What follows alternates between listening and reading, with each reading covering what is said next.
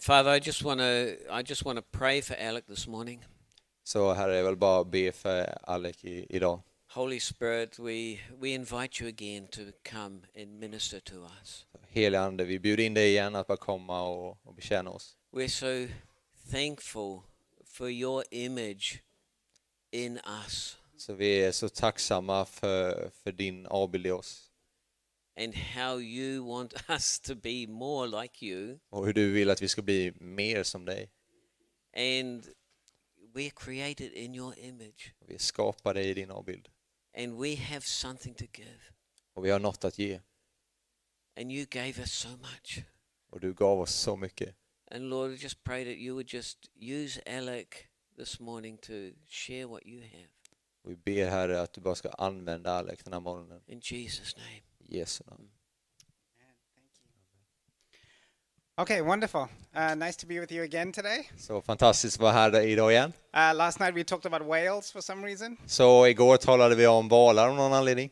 and there's echolocation that they do, and we're going to continue on that theme a little bit today. Och hur de ekolokaliserar. Och vi ska fortsätta tala lite om det idag. So thank you for the water.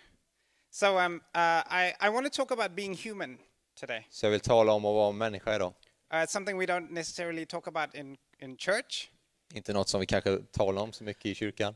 It's something we are, and we don't even think that it matters all that much. Det är något vi bara är och det är något vi kanske inte tänker spelar så mycket roll.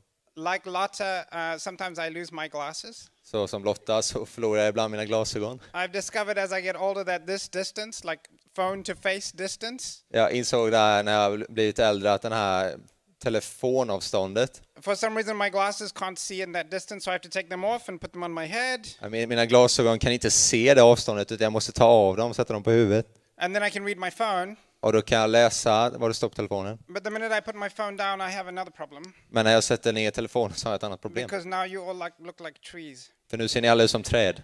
Like, I don't know, not quite human, just Inte weird. riktigt människor, bara lite konstigt.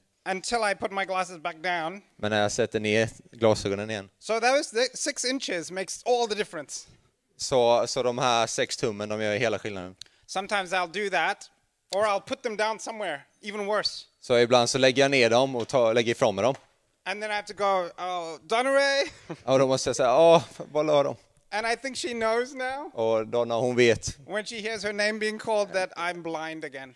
när hon hör hennes namn så vet hon att nu är han blind igen. The problem is, if they're on my head, then often she'll go, listen, dummy, look, they're on your head. Kolla dumbom, de är på huvudet. There's a quick solution. Det är en enkel lösning alltså. If I left them in the kitchen or my office or the bedroom, it's a longer, journey to. Men om jag la dem i köket eller kontoret eller i sängen, då är det en längre resa för att hämta dem. So I often work in the lost and found. Så jag är ofta i upphittat området. And I want to talk about that today. Och jag vill tala om det idag. Because I don't know if this has ever happened to you, but if a friend calls you on the phone, Men om en vän ringer dig på telefonen and he says to you, can you please give me Mike's number? och han säger, kan du snälla ge mig Mikes nummer? And then I start looking for Mike's number, Och så kollar jag efter Mikes nummer. but I can't find my phone. Men så kan jag inte hitta min telefon. I'm sure it's never happened to you. Det har 'Cause you säkert guys aldrig are hänt smart. er.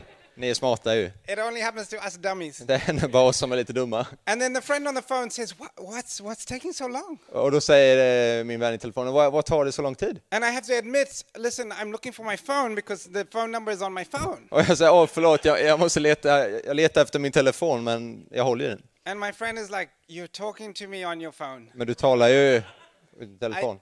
I even heard about a guy, he thought he had dropped his phone down the seat of his car. Jag hörde om en kille som trodde att han hade tappat sin telefon mellan sätena i bilen. So he did this. Så han tog fram lampan på telefonen och letade.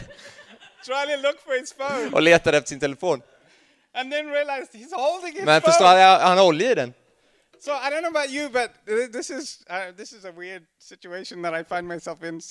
Jag vet inte vad som händer med det, men det är en konstig situation som jag befinner mig i ibland. It's a bit embarrassing. Det är lite pinsamt faktiskt. So I want to tell you some embarrassing stories today. Så jag ska berätta lite pinsamma berättelser för idag. So I was reading an article Så jag läste en artikel about this wonderful lady who decided to go on a tour, a bus tour in Iceland. så om den här fantastiska kvinnan som bestämde sig för att åka på en bussresa i Island. She was from Asia and she wanted to go somewhere very different. Så hon är från Asien och hon vill åka någonstans långt bort. She didn't want to just fly in and look at one place. She wanted to be on a tour and be guided through Iceland. Men hon ville inte bara flyga och vara på en plats utan hon ville resa och till olika platser och se saker. She saved up lots of money to do this. Så hon sparade in mycket pengar för att kunna göra det här. And she arrived, it's her first day, everybody's on the bus together. Så hon kom och första dagen alla är på bussen tillsammans. And the goal of a bus tour is to take people around different locations and explain what's on the left, what's on the right. Och idén med en sån här bussresa är att man ska åka runt och bara förklara för alla vad som händer på höger och på vänster sida. So you have the bus driver and then you have the tour operator. He's Så du har explaining what's happening. busschauffören och den tourguiden som är med. They went to 2 or 3 stops on the first day. She's so excited. Och de åkte till 2 eller 3 olika ställen första dagen. Hon var så exalterad. She gets to experience the culture, taste the food, see the sights, Hon fick erfara kulturen, smaka på maten och se de olika grejerna. and learn in the process. Och lära sig på vägen. Now, the goal of a bus tour is to make sure that everybody who gets on the bus stays on the bus. Och poängen med den här bussresan är att alla som är med, att de är kvar. Very different than apparently the goal of education, Väldigt olikt till exempel målet med utbildning. which is to lose 80% off the bus. Vilket är att förlora 80% av medresorna.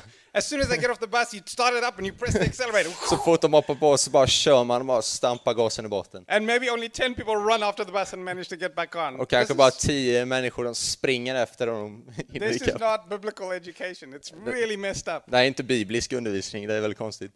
And so she joined this bus tour, Så hon var med på den här bussresan. and they were at their final stop on the first day. Och de kom till sin slutdestination på första dagen. And they were told there's a beautiful forest. Och de sa åt dem att det är en fantastisk skog här. We're going to stop here for 45 minutes, and then everybody gets back on the bus and we go to the hotel. Så vi ska stanna här i 45 minuter och sen kommer alla tillbaks och så åker vi till hotellet. People are so excited. Alla var så spända. Liksom. They're also told there's a restroom here. You can go and freshen up if you want to. Och de fick också höra att men det finns toaletter här så att ni kan gå där. So this lady takes her bag and she goes into the restroom. Så hon tar sin väska och går till toaletterna. As she walks past the mirrors, she realizes her hair is like this. Och när hon går förbi speglarna så inser hon att hennes hår är helt så här. Because she was leaning on the side of the bus. För att hon låg så här i She was bussen. like, oh, I look terrible. Och hon sa, jag ser hemsk ut. She also felt a little cold, so she changed her jacket to a warmer jacket. Hon var också lite kall så hon bytte till en varmare jacka. She brushed her hair. Så hon borstade håret. And like any good tourist, she has a selfie stick.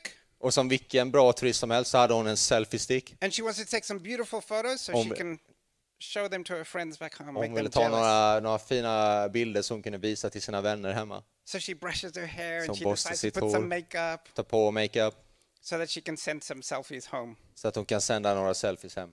After this, she goes into the forest and experiences the forest. Så efter det så går hon ut i skogen och upplever skogen. And in no time, the 45 minutes is over. Everybody Och gets back on the bus. bara direkt så är de här 45 minuterna slut redan. So they all take their seat. Så de alla sätter sig. It's the last stop of the day. Now we get to go to the Det hotel är ju for the first sista night. destinationen för idag så nu kan vi äntligen åka till hotellet. But the bus doesn't move. Men bussen rör sig inte. And the tour operator and the bus driver are whispering to one another. Och busschauffören och tourguiden de viskar till varandra. They saw the concern on their faces. Och resenärerna såg deras att det var något som var fel. 10 minutes, 15 minutes, what's happening? 10 minuter, 15 minuter, vad händer? Everybody starts whispering, is the Alla bus viskar och säger broken? bara, The engine doesn't work, we have är a flat bussen tire. sönder, är motorn sönder? Apparently none of those were the problem. Men tydligen så var det inget av det här som var fel. The problem was there was one person missing. Problemet var att det var en person som saknades. So they made a big announcement. Så de sa ut det här till alla. And they said, we're so sorry, we can't continue to the hotel because we have a missing person. De sa att vi är så ledsna, vi kan inte fortsätta för vi saknar en person. They were given her first name and they were given a description of what she looks Så de like. berättade vad hon hette och hur hon såg ut. And they were told, now you're not just tourists, you actually are going to join a search party to look for this lady. Så nu är ni inte bara turister längre utan nu är ni med i en sökargrupp och ska leta efter den här kvinnan. So they started searching. Så de började leta. And as happens, it starts to get dark very quickly. Och som det funkar så började det bli mörkt väldigt, väldigt snabbt. And they're assembled into long lines as they walk through the Och forest de together. gick på en sån här lång linje in i skogen. So this lady is in the search party with a young girl on this side and she's cold. Så den här kvinnan hon är med i den här sökargruppen bredvid en ung kvinna. An Hon fryser. old man on this side is grumbling because he's getting hungry. Och en gammal man som är lite sur på vänster sida. And the article said that they searched for about 6 hours. Och artikeln sa att de sökte i ungefär 6 timmar efter den här. Now it starts to get desperate. They call the forest services and the local police. Och nu börjar de bli desperata, liksom de ringer runt och ringde polisen bland annat. And they're all out there yelling this lady's name. Och de var alla ute i skogen och skrek den här kvinnans namn. And our friend, the primary person in the article, she starts thinking to herself, wow, this lady's name sounds like my name. Och den här kvinnan som artikeln handlar om, hon tänkte men det här namnet, det känns som, And det låter som mitt namn. the key to communication is identification. Och nyckeln för kommunikation är identifikation. And she goes, wow, if I was lost, I would want to be found. She yells her name louder. Och hon sa, om jag var förlorad så skulle jag vilja bli funnen, så hon skrek ut sitt namn. Then she looks at the description and she's like, well, it's kind of like me. Och sen kollar hon på hur de har beskrivit den här personen och bara, men det ser ut som mig. And slowly this idea comes at the back of her mind, oh no. Och sen kommer den här tanken sakta in i huvudet, nej. It's like that U2 song. Det är som den här YouTube-sången. We still haven't found what we're looking for. Sorry. We still haven't found what Vi har we're looking fortfarande for. inte hittat vad vi letar efter. But the reason we haven't found her is because maybe it's me. Men anledningen till att vi inte har hittat henne är för att det kanske är jag. So she's got a few decisions she could make at this point. Så hon har några beslut hon kan ta nu. She could perhaps hide behind a bush quickly Hon skulle kunna gömma sig bakom en buske liksom. and then jump up and say, hi, I'm here, Och you bara found hoppa me. upp och bara, här är jag, ni hittade mig. But she can't do that. Why? Men ni kommer inte göra det. Because the young girl and the old man are going to say, no, you've been looking with us for 6 hours. För att den unga kvinnan och den gamla mannen har sagt, nej, du har gått med oss och letat efter dig i 6 timmar. Her second option, Hennes andra alternativ, just ignore that scary feeling att bara ignorera den otäcka tanken and keep searching. och fortsätta leta. Maybe by chance it's someone else. Det kanske är någon annan. It can't be you, that's dumb. Det kan ju inte vara du, det är ju jättekorkat. That's crazy. Det är ju galet. Or third option, Men det tredje alternativet, turn yourself in. att bara lämna in dig själv. Go to the police Gå till polisen and say, listen, I just need to check. Bus driver, tour operator, is it me? Lyssna, jag måste bara kolla, är det mig vi letar efter? So she turns herself in. Så hon lämnar in sig själv. Smart.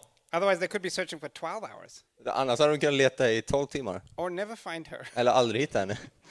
And so she turns herself in and they look at her and they're like, wow, spin? Så de lämnar in henne, de kollar på henne och snurrar. So she spins Så hon snurrar. and they're like, it's you, Men det är ju du. but you look so different. Men du ser så annorlunda ut. You know those resurrection accounts where Jesus comes back in his resurrected body and nobody Du vet recognizes den här him? uppväckelsen som kommer komma när Jesus kommer tillbaka så man inte känner igen någon. They were like, it's a transformation. De bara, det är en förvandling. You look different. Du ser annorlunda ut. So she explains. Så hon förklarar. I went to the restroom, I looked terrible. Jag gick in på toaletten och jag såg att jag såg hemsk ut. So it's as if she went in the restroom like a caterpillar. Så det var som att hon gick in i toaletten som en tusenfoting. And then she came out like a beautiful butterfly. Och kom ut som en fantastisk fjäril. Totally different. Helt annorlunda. So that then nobody could even recognize it's the same lady. Ingen kunde ens liksom känna igen att det är samma person. And this is where the article ends. Och det är här artikeln slutar. The article went viral. It went all over the internet. Och den här artikeln den gick ut över hela internet. It was Blev in jättekänd. blogs and in local news. It was in international news. Den var på bloggar, på lokala nyheter, internationella nyheter. Thankfully, Och tacksamt. they did not print her name or share her photo because that's super embarrassing. Det som var bra var att de tryckte inte hennes namn eller hennes bild, för det hade varit superpinsamt. You could imagine if her parents were sitting back in Seoul and turn on the TV and they see their daughter. Du kan ju tänka dig om hennes föräldrar borta i Seoul hade sett sin Wonderful. dotter på TV. I'm so proud of you. Ja, Lost and wow, looking for yourself. fantastiskt. Jag är så stolt över dig. So embarrassing. Så pinsamt. And yet at the same time, so human. Men samtidigt också så mänskligt. Now, she's going to learn from that experience. Ja, så hon kommer ju ha lärt sig något från den här upplevelsen. The next time she plans a trip, maybe to come to Sweden, Så nästa gång hon planerar en resa, kanske hon kommer till Sverige, she's not signing up for a bus tour. så kommer hon i alla fall inte åka buss. She might rent a car. Hon kanske hyr en bil. So when she's in the car, she's in the car. When she's out the car, she's out the car. Och när han är i bilen, då är hon i bilen. Och hon är utanför bilen, då är hon utanför bilen. If anyone's missing, it's just her. She has to Men om någon look for. saknas så är det bara hon liksom. Right? Because you don't want this confusion ever again. För hon vill aldrig ha den här förvirringen igen. And that's where the article ended. Och det är där artikeln slutar. And I thought, wow, all these articles end when it gets really interesting. Jag tänkte, alla de artiklarna, varför behöver de sluta när det blir så intressant? Because this poor lady För att den här stackars kvinnan has to get back on the bus behöver gå tillbaks in i bussen and walk past, I don't know, 30-40 people och gå förbi 30-40 stycken människor to find her seat, för att sätta sig på sin plats to spend another 10 days with them, och spendera ytterligare 10 dagar med dem. and none of them are happy Och ingen av dem är glada. because they've just wasted 6 hours För de har bara liksom slösat 6 timmar. searching for her while she looked for herself. Letat efter henne medan hon letar efter sig själv. Okay. Okej. I don't know about you, but it's kind of heartbreaking and also so funny. at the Jag vet same inte vad time. du tycker. Jag tycker det är rätt så förkrossande men samtidigt så kul samtidigt. The best travel stories are exactly that. De bästa resehistorierna är exakt det. The worst situation that is hilarious to look back on. Den värsta situationen du kan vara med om som är så rolig att kolla tillbaks på. Now, I have lots of my own stories, Så ja, mycket berättelser. but thankfully due to time, I'm going to leave those ones out.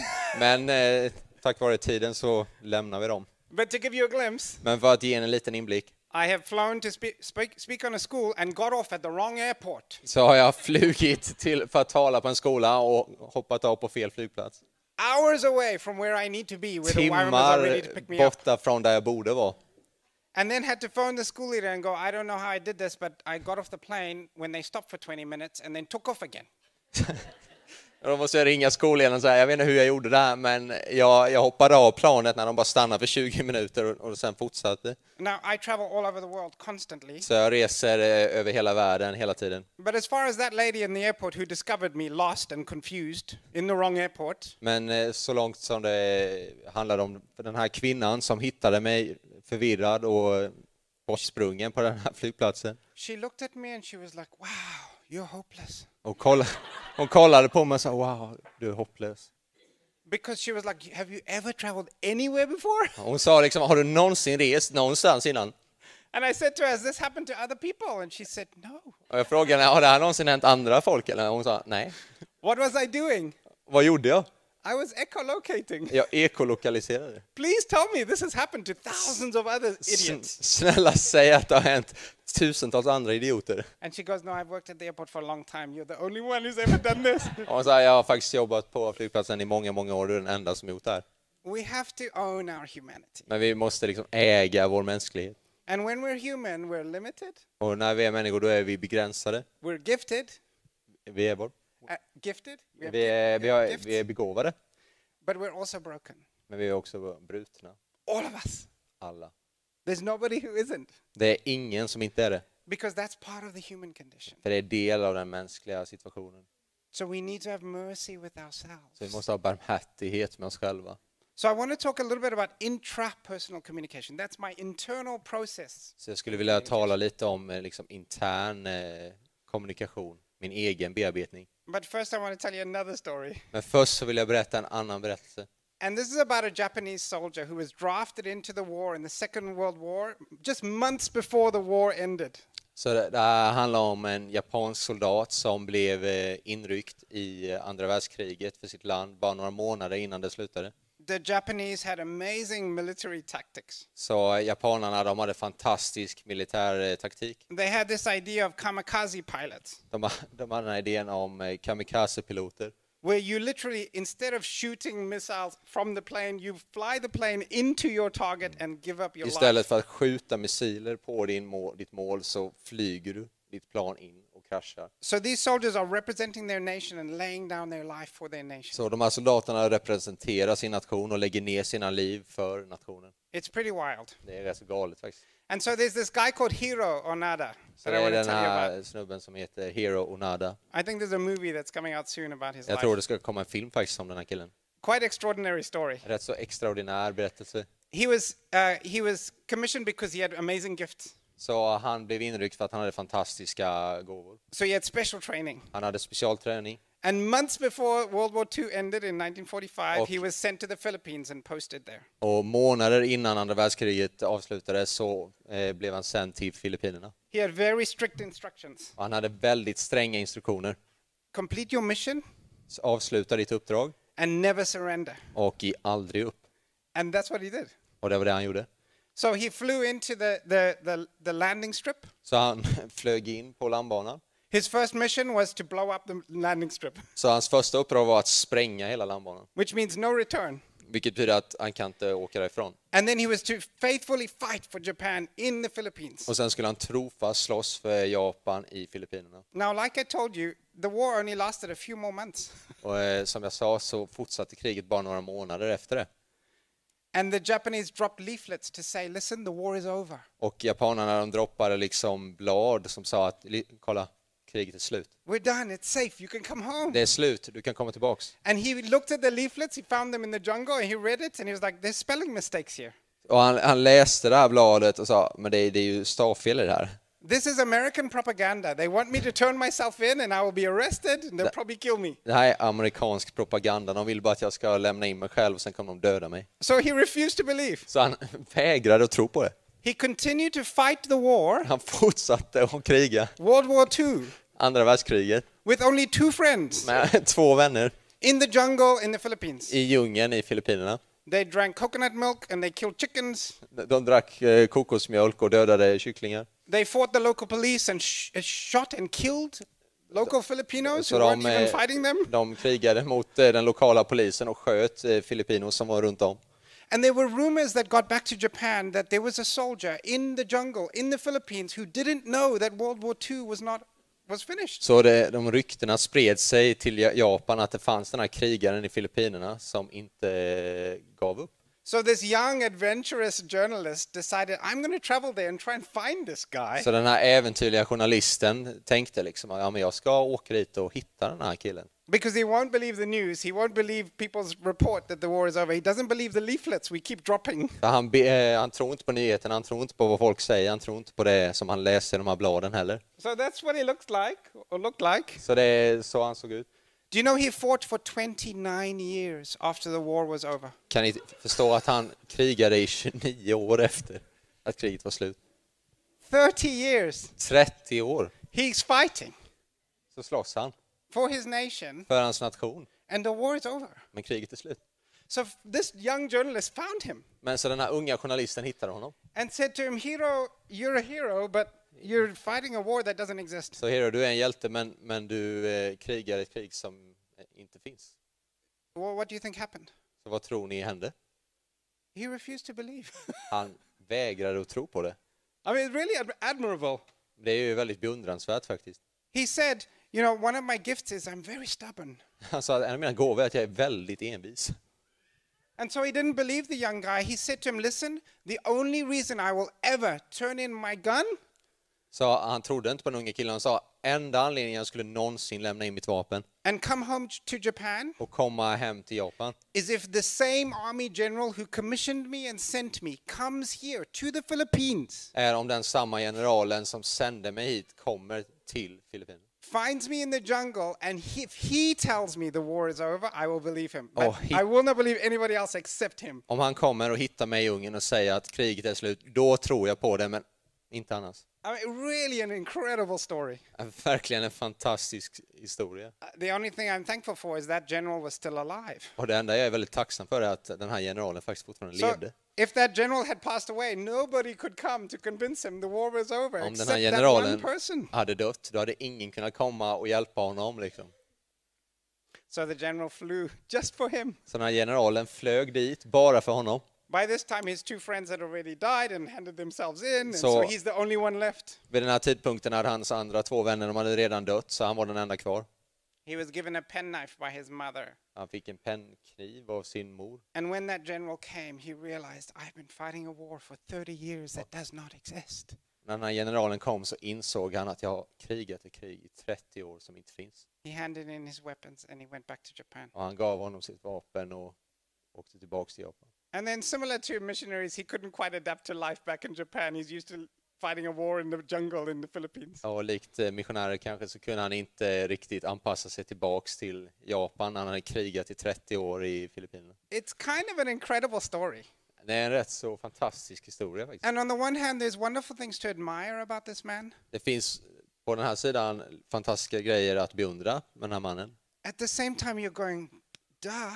Och på andra sidan tänker de, men där, Like, how can you be so blinkered? hur kan du vara så, liksom, hur kan du missa det? So unaware of the truth. Så att du inte ser sanningen liksom. Okay, so what I'd like you to do is just turn to your neighbor. Så vad jag vill att ni ska göra är att ni vänder er till er granne.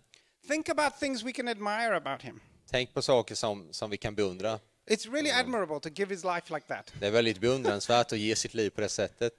To give 30 years to fight for your nation as a representative of your nation. Att ge 30 år för sitt land och kriga för sitt land i 30 år. And then I also want you to talk about things like, wait, how could he have been so confused? Och sen vill jag också att ni talar om hur kunde han liksom missa det här, hur kunde han vara så förvirrad? So steadfast, so stubborn that he will not believe any proof. Så liksom trofast och så envis att han inte trodde på något annat. Whether it's leaflets or word of mouth or people coming to tell him, doesn't believe it. Varken om det var blad som han läste eller vad folk sa eller något annat. Okay, chat together. Så snacka tillsammans. What do you think about the story? Så vad tänker ni om det här?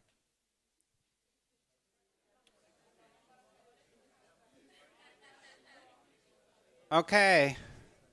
So if we could just get your attention again. Som jag kan få er uppmärksamhet igen. Any comments or thoughts? Har ni några tankar om det här?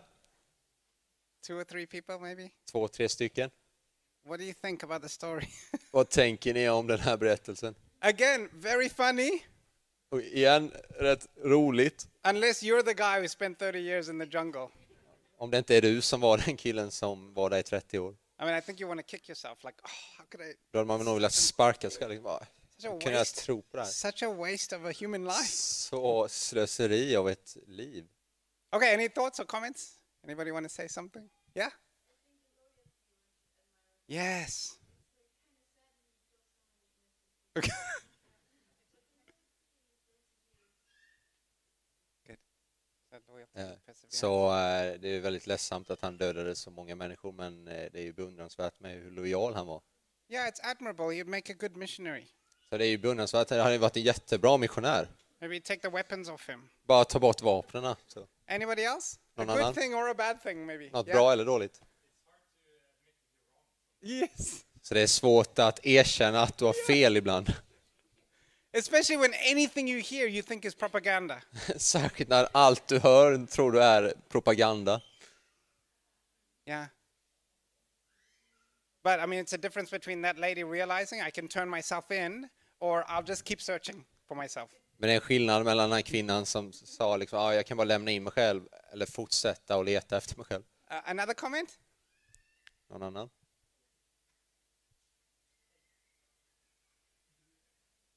Yes?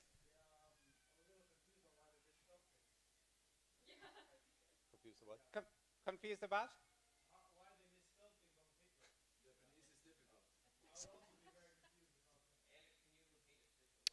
So he's saying, you know, it's weird that the leaflets that they dropped had spelling mistakes in them. Så han sa att han tycker det är konstigt att de här bladen som de japanerna släppte ner hade stavfel på sig. I think that's part of why he didn't believe it. Jag tror det är del av varför han inte trodde på det. Like, this doesn't look official. Han sa det ser inte officiellt ut alls. It's very interesting. Det är väldigt intressant. So, you know, I was reading these articles. I read them at different times, different years of my life. Så jag har läst de här artiklarna, jag läste dem i olika tidpunkter av mitt liv. But I recognize there's a thread there. Men jag ser att det är en röd tråd i det här. Because I can be like that. För jag kan vara så med. I mean, once I get the word of God to do something, För när jag får liksom Guds ord att jag ska göra någonting, I can be unwavering in my obedience to that så word. kan jag vara liksom så stadfast i att göra det i min lydnad till det. But if circumstances change, what should we do? Men om omständigheterna förändras, vad ska vi göra? Well, we should echolocate, Men vi borde ekolokalisera right? Go back to God. och gå tillbaks till Gud. Is he saying something different? Säger Gud något annat? Right? Eller hur? Because it's kind of insane to be lost and stay lost. För det är ganska galet att vara förlorad liksom, och fortsätta på det spåret. To be fighting when there's no need to fight anymore. Att fortsätta slåss när det inte finns någon anledning för And det. Hebrews 4 promises us that we don't need to fight or strive for our salvation. Och Hebreerbrevet 4 lovar oss att vi behöver inte liksom slåss och sträva efter vår frälsning. Because God wants us to enter into a new rest. För att Gud vill att vi ska gå in i en ny vila. Right? Eller hur? So we have to work out our salvation with fear and trembling. But it should be a process where we're constantly echolocating with God. Så det borde vara en process när vi konstant ekolokaliserar med Gud. It's not okay to hear God 30 years ago and then go, I'm never going to hear from him again, so I'll just keep doing what he told me to do. Det är inte okej att man hörde Gud säga något för 30 år sedan och så säger man att nej, jag kommer inte höra Gud igen, så jag fortsätter med det. Thankfully, God is available and he's speaking to us Tack och lov att constantly. Gud är liksom tillgänglig och han fortsätter att tala. So we should be listening constantly. Så vi borde lyssna konstant. Okay, so I have a few more minutes Så jag har några minuter till before we have fika. innan vi har fika. So I'm going to read from Romans 7. Do you have Yes. your... Okay. So I realized that this is another little passage that speaks about another man who's in the exact same situation. Så jag inser att det är en annan liten passage om en man som är i en väldigt liknande situation. So we're going to read from verse 19 of Romans... Oh no, I'm in the wrong chapter. Sorry, I'm going to read from John 20. Sorry. Jag skojade bara, jag ska faktiskt läsa från Johannes 20. I'm lost. Jag är borta. Okay, thankfully I realized that before 30 years was up. Det är bra att jag insåg det innan 30 år gick. Okay, Romans 7, verse 19. Sorry, John. It's because my Bible's not changing at the top. So my Bible is glitching on my phone and it doesn't change the passage even though I've changed the text. Okay, so John 20, Så Johannes 20, verse 19. vers 19. Okay, can you guys check that that's about Thomas? Kan ni kolla att det faktiskt handlar om Thomas? Okay, you sure? Okay, good. I'm echolocating just to make sure that I'm on the right page here. Okay, I want to read this to you. Så jag vill läsa det här för er. I want you to think about the lady lost in the forest. Så jag vill att ni tänker på den här kvinnan som var borta i skogen. I want you to think about Hero in the jungle, Och jag vill att ni tänker på Hero i djungeln. where he says, unless my general who sent me out comes back for me, I will not believe. Där han säger liksom att om inte den här generalen som sände ut mig kommer tillbaks så kommer jag inte att ändra mig. Okay, let's read this. Så vi läser. Verse 19, it says, later on that day the disciples had gathered together, but fearful of the Jews, they had locked all the doors in the house. Jesus entered still and stood among them and said, peace to you. And then he showed them his hands and his side. På kvällen samma dag, den första veckodagen, var lärjungarna samlade bakom låsta dörrar av rädsla för judarna. Då kom Jesus och stod mitt ibland dem och sade, frid vare med er. När han hade sagt detta visade han dem sina händer och sin sida. The disciples, seeing the master with their own eyes, were awestruck. Jesus repeated his greeting, peace to you, just as the Father sent me, so I send you. Och lärjungarna blev glada när de såg Herren. Jesus sa det än en gång till dem, frid vare med er, som Fadern har sänt mig sänder jag er. Then he took a deep breath and breathed into them. Receive the Holy Spirit, he said. If you forgive someone's sins, they're gone for good. But if you don't forgive sins, what are you going to do with them? Sedan han hade sagt detta andades han på dem och sa, ta emot den helige ande. Om ni förlåter någon hans synder så är de förlåtna. Och om ni binder någon i hans synder så är han bunden. Now Thomas, sometimes called the twin, one of the 12, was not with them when Jesus came. The other disciples told him, we saw the master. But he said, unless I see the nail holes in his hands and put my finger in the nail holes and stick my hand in his side, I won't believe. Thomas, en av de 12, han som kallades tvillingen, hade inte varit med de andra när Jesus kom. De andra lärjungarna sa det nu till honom. Vi har sett Herren. Men han svarade dem, om inte jag får se spikhålen i hans händer och sticka mitt finger i spikhålen och min hand i hans sida, så kan jag inte tro. Then it says 8 days later, not 29 years. Och sen står det 8 dagar senare, inte 29 år senare. His disciples were again in the room. This time Thomas was with them. Så var hans lärjungar samlade igen där inne. Och nu var Thomas med dem. Jesus came through the locked doors again, so apparently his resurrection body can walk through walls. Så Jesus kom igenom låsta dörrar igen. För tydligen så kan hans nya kropp gå igenom det. He stood among them and said again, peace to you. Och han stod tillsammans med dem och sa igen, frid var med er. I love this part. Jag gillar den här delen. Then he focused his attention on Thomas. Sen så fokuserar han på sin uppmärksamhet på Thomas. Take your finger and examine my hands. Take your hand and stick it in my side. Don't be unbelieving, believe. Kom med ditt finger och se mina händer. Kom med din hand och stick den i min sida. Och tvivla inte, utan tro. Thomas said, my master and my God. Jesus said, so you believe because you've seen with your own eyes. Even better blessings are in store for those who believe without seeing. Jesus provided far more God-revealing signs than are written down in this book. These are written down so that you will believe that Jesus is the Messiah, the Son of God, and in the act of believing have real and eternal life in the way that he personally revealed it. Så Thomas svarade honom, min Herre och min Gud. Jesus sa till honom, du tror därför att du har sett mig. Saliga är de som har sett men ändå, som inte har sett men ändå tror. Många andra tecken som inte är nedskrivna i denna bok gjorde Jesus inför sina lärjungar. Men dessa har blivit nedskrivna för att ni ska tro att Jesus är Messias, Guds son. Och för att ni genom tron ska ha liv i hans namn. So there's something really wild about what Thomas is doing in this passage. Så det är något riktigt galet med vad Thomas gör i det här kapitlet. And one day we'll meet Thomas in the new creation. Så en dag i den nya skapelsen så kommer vi få möta Thomas. And I'll go, hi, I'm Aleck. And he'll go, hi, Han kommer I'm vara, hej, Thomas. jag heter Aleck. Och jag heter Thomas. And then we'll go, are you the doubting Thomas? Är det du som är tvivlare, Thomas? And he'll go, yes, can you stop calling me that? Ja, han kommer säga, kan ni sluta säga det? So what happens is when I get in sticky situations around the world, Så vad som händer är att när jag hamnar i olika tuffa situationer runt om i världen. like when the plane breaks down or I get off at the wrong airport or my luggage goes on holiday Så somewhere else. när planet går sönder eller när jag går på fel flygplats eller när mitt bagage hamnar någon annanstans. And usually when things go horribly wrong, Och vanligtvis när saker och ting går väldigt, väldigt fel. because I tell my friends sometimes that these things are happening to me, För jag säger till mina vänner ibland att de här sakerna de händer mig. and they think it's very funny Och de tycker det är väldigt roligt. because I have great friends. För att jag har fantastiska vänner. So then I start getting messages from them when they're traveling around the world. Och det som händer är att då får jag meddelanden av dem när de reser runt i världen. And they send me a text message and they say, hi, I'm having an Aleck moment. Och de skriver till mig och säger, hej, jag har en Aleck moment här nu. And that means everything has gone wrong. Och det betyder att allting har gått fel. So I always text back. Så jag skriver alltid tillbaks. And I say to them, that is not an Aleck moment unless I am with you. Och säger till dem, det där är inte en Aleck moment om inte jag är med dig. That is your moment. Det är din moment. It's an Anders moment, not an Aleck moment. Det är en Anders moment, inte en Aleck moment. You own your moment. Du får äga ditt eget moment. So it's a little unfair for us to go doubting Thomas.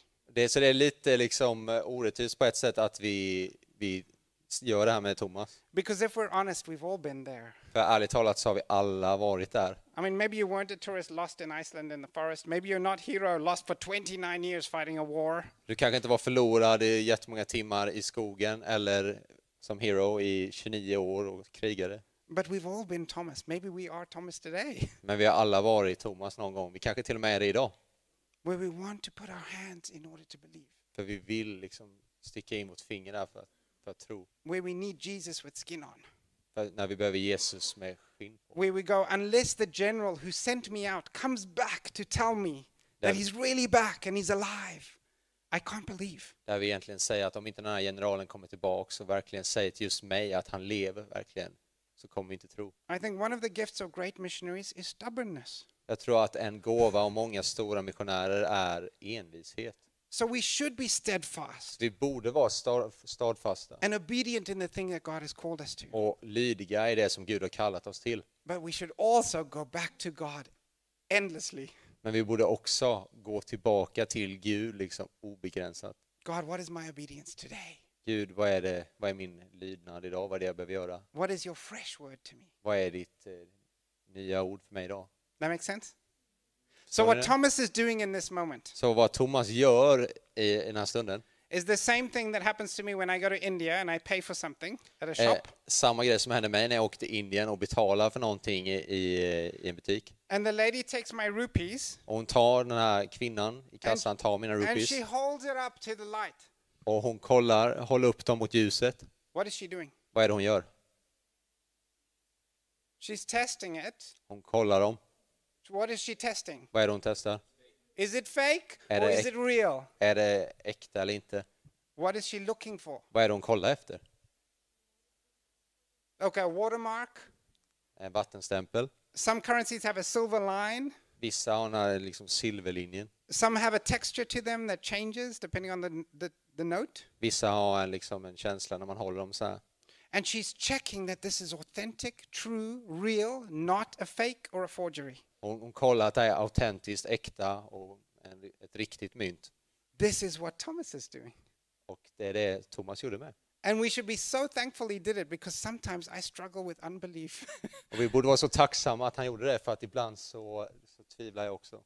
And I want to do that too. Touch and see that Jesus is real. Och jag vill också göra det och liksom känna och se att Jesus är på riktigt. Now, I want you to imagine that Jesus comes back and he's not physical. He doesn't have a body. Jag vill att ni tänker att Jesus kommer tillbaka men att han inte har en kropp. What if he died as Jesus and came back as the Holy Spirit? Vad skulle hända om han dog som Jesus men kom tillbaka som helig ande? How would we tell it's the same person? Hur skulle vi kunna veta att det är samma person? That makes sense? Förstår ni det? What if he came back and his body was perfect? Eller om han kom tillbaka men hans kropp var perfekt. Without those wounds? Utan de här hålen. How would we tell it's the same Christ Hur skulle vi kunna säga att det är samma who just laid down his life for us? person som precis la ner sitt liv? The way we tell is we hold him up to the light. Hur vi vet är att vi håller upp han mot ljuset. We put our hand in his side. Och vi sticker in vårt finger i sidan. We put our fingers in the nail holes. Och vi sticker in dem i hålen. This is echolocation. Det här är ekolokalisering. It's what we talked about yesterday. Det är det vi talade om igår. Does that make sense? Hänger ni med? When we intercede, when we communicate with God, when we need God desperately, När vi förber, när vi verkligen behöver Gud desperat, Jesus comes and he's wounded for us. så kommer Jesus och han är sårad för oss. That's incredible. Det är helt otroligt. When you think of a resurrection body, do you think of wounds? När du tänker på en återuppväckt kropp, tänker du på sår då? Because apparently that's God's idea of perfection. För det är tydligen Guds idé om perfektion. That's not my idea of perfection. Det är inte hur jag ser det.